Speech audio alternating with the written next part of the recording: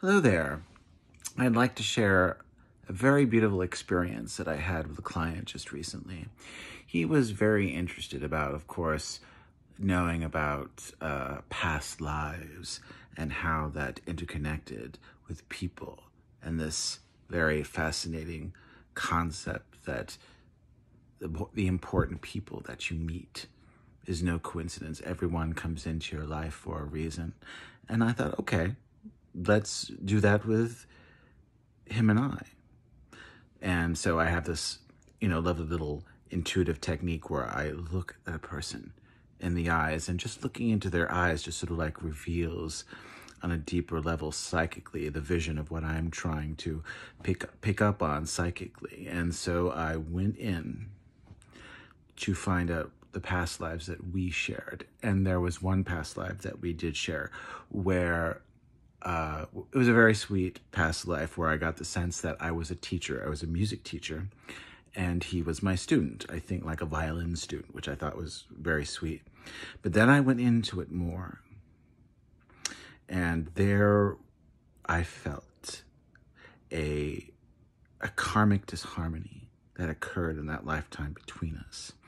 And the gist of it is that after I think the sessions ended, something happened to him in that lifetime, something negative, which I did not allow myself to follow up on.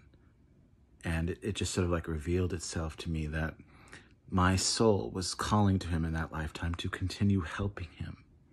And I didn't listen to it. I ignored it, or I got distracted. And sometimes that happens. And so what I felt is that in this lifetime, to balance and bring harmony, ignoring that message soul was giving me, that he was brought back into this lifetime so I could finally help him where I could not in that lifetime.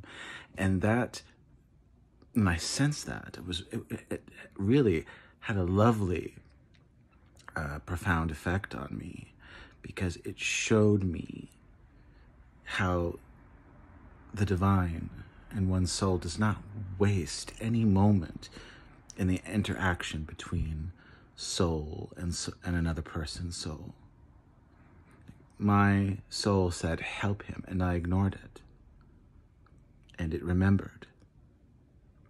And so in this lifetime, that karmic balance is now coming back into balance and bringing itself into harmony. And that is a beautiful message, that it doesn't matter whether it is big or small.